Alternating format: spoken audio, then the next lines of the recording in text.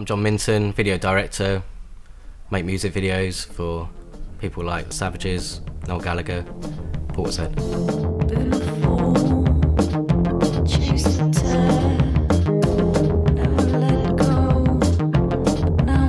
The video Chase a Tear for Portishead was intended to be a one-shot video. I mounted mirrors on the walls and shot it in a kind of figure-of-8 kind of style.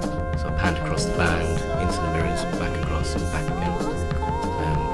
There's a few cuts, but they're kind of hidden. There's only 2 that you can see.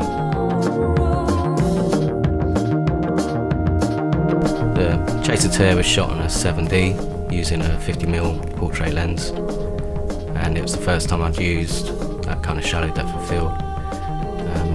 So we set up some foreground and some background elements as I panned across the band.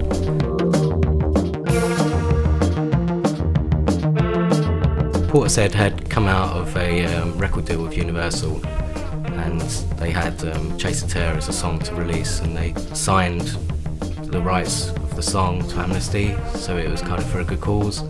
And I think for them it was a statement, you know, in the music industry.